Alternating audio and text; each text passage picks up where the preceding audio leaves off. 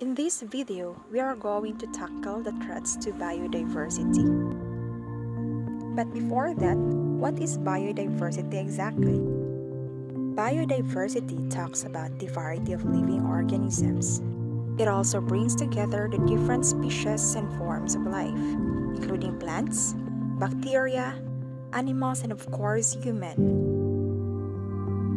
For ecological support, biodiversity provides functioning ecosystems that supply oxygen, clean air and water, pollination of plants, pest control, wastewater treatment, and many ecosystem services. So now let's tackle about the threats to biodiversity. So first is the climate change. Climate change refers to the long-term and irreversible change that occurs in the Earth's climate. This increase in the temperature of the atmosphere has major effects on the environment, such as the seasons, rising of the sea levels, and glacial retreats. The biodiversity of organisms are affected regarding their population, distribution, level of ecosystem, and even the individual's morphology and function. Next is the habitat loss and degradation. Habitat loss refers to the changes in the environment that results to the rendering of the specific habitat to be functionally valuable. So what are the causes of habitat loss?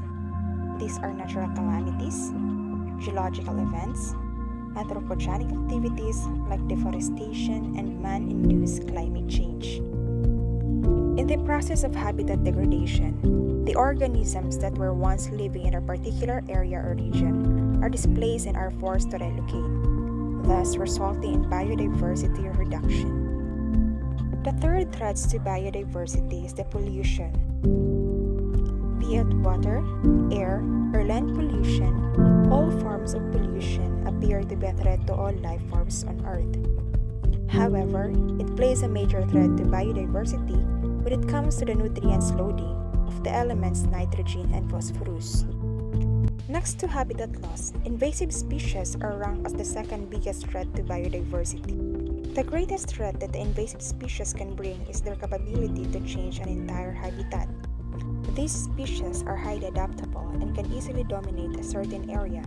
Because many natural species survive only in a particular environment, they tend to be displaced or worse, perish. Lastly is the overexploitation. Overharvesting, overfishing, and overhunting are some examples of overexploitation. So as population or ecosystem continues to suffer from low species diversity, the probability of getting wiped out completely when a natural disaster or other forces increases. So what can we do now?